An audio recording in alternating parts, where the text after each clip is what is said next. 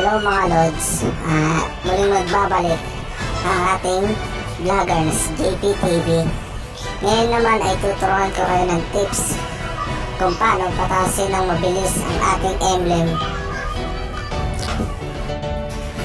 Mga Lods, please subscribe and share para update kayo sa mga bago nating mga video at mga tips para sa Mobile Legends.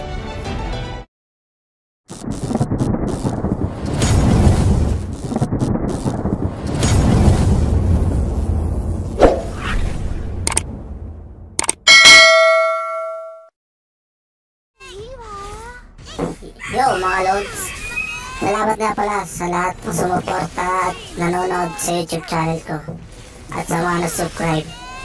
Tuloy-tuloy nyo lang ang pagsuporta sa akin mga Lods at patuloy kong papakita sa inyo mga tips at mga tricks sa ML. Maraming salamat sa mga bagong susuporta pa. Thank you po ng marami.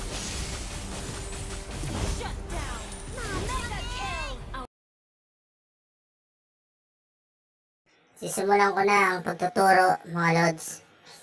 Bali, pupunta tayo sa emblem ko muna. Ipapakita ko kung gaano kataas yung mga level ng emblem ko. Karamihan puro level 60. Merong mga 50 plus pero konti na lang naman.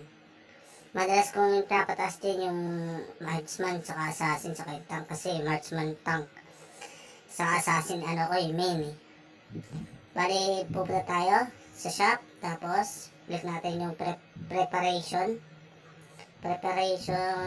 then ayun nga, pakikita nyo merong unlock 1 time 600.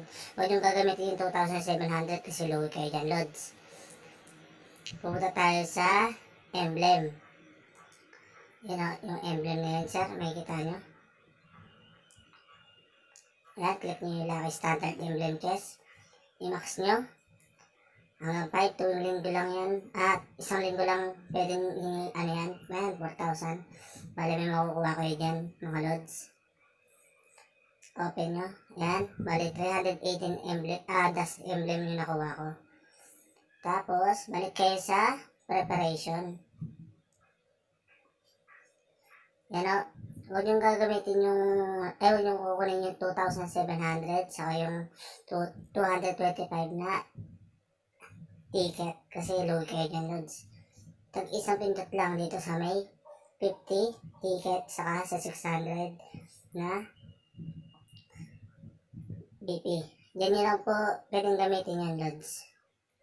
Ayan mga Lods, tag isa lang araw-araw, ganun lang, isa-isa lang Lods para hindi kayo masyado ano.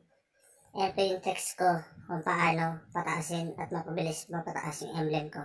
Maraming salamat mga Lods sa panonood. Please subscribe. Thank you.